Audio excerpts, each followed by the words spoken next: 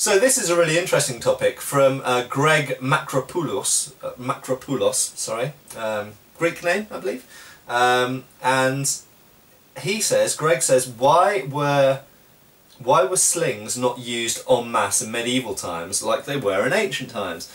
And this is a fantastic question, and one that actually is such a good question that I was going to make a main video about it, but then I realised I couldn't, because I don't know the answer, and I don't think anybody knows the answer.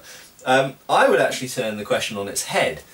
From a medievalist's point of view, I would say that slings were not used en masse in medieval battles anywhere in Europe, as far as we know, or in fact anywhere in the world, as far as I know, in the medieval period, because slings are not very effective against people who've got even light armour on. If you've got even a gambeson on and a helmet, a sling's not going to hurt you.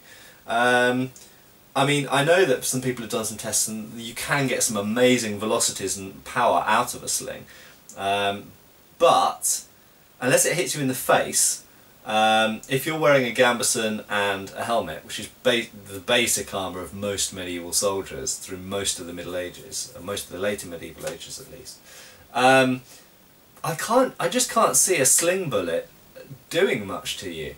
I mean, we even know that, you know, padded armour, certainly things like jacks with 20 layers of linen, were a reasonable protection even against arrows, even against longbow arrows. So a sling bullet's just not going to do anything. So I would turn the question around. I would say, why were slings so popular in the ancient period?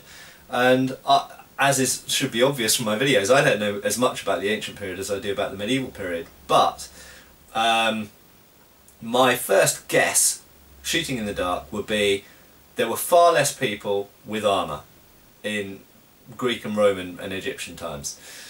So, you know, if you're dealing with an enemy who's got 5/6 of their army are made up of people who are essentially just wearing a toga, then shooting slingshots, sling bullets at them may well do quite a lot of damage, and maybe helmets were fairly rare amongst light troops in the ancient period. Maybe this is why. That's the only real thing I can think. Maybe also slings were, generally speaking, not very lethal weapons. Maybe they were used more to harass the enemy, to assist other tactics, yeah, who knows. I guess also another thing which might be relevant is perhaps you were dealing with, in the ancient period, very large sort of peasant-raised armies who weren't necessarily really soldiers. Maybe they were more likely to run away, so if you pelt them with a load of sling stones, they were more likely to, if a few of them got wounded, turn tail and run than they were in the medieval period. I don't know. So there we go. That's pretty much all I can say about it. I don't really know. It's a very conspicuous fact in military history that slings were very clearly a big thing in the ancient world and very clearly not a big thing in the medieval world. I can only guess that the prevalence of helmets and other armour have something to do with it. And finally, to finish off, pommel throwing came up again in the comments, and as you know, I made a video about pommel throwing saying that that I thought it might be a joke. Thinking a bit more about this, and I have to be honest, I've known for years, probably a decade, that the pommel throwers in Gladiatoria Codex, but I've never really thought about it much because I've never really had to. I just kind of knew it was there and accepted it. There are definitely some strange things in some of the treatises, and you know, you don't necessarily have time to dwell on why is that there, how that might be used. So I think partly it might be a joke, but I think two other really good points got raised in the comments underneath my video.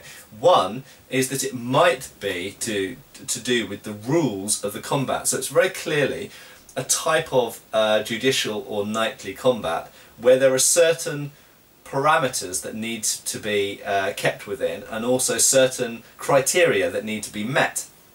And one of those criteria seems to be that you have to throw a weapon. And yeah, I think it's a completely valid point that if you have to throw a weapon, if you can make a longsword where you can unscrew the pommel and throw the pommel at the person, then you've fulfilled that criteria, you've got around the rules, but you've still got a longsword and you've still got a spear. Yeah, I think that's completely valid, and you've still got a dagger as well, in fact, and a shield. That could be absolutely the point. But I think that the other point that people, the most number of people I think raised that was really valid, was it could just be a flinch thing. It could be that you throw the pommel at the person's helmet as you charge in to grapple them with a dagger or your sword held in half sword or whatever. So it could simply be to get a flinch reaction out of the opponent. I'm not sure if the text of the treatise really supports that, but it certainly makes sense. So there we go, guys. There's some Q&As from your very useful suggestions under my video from when I was travelling. Thanks a lot.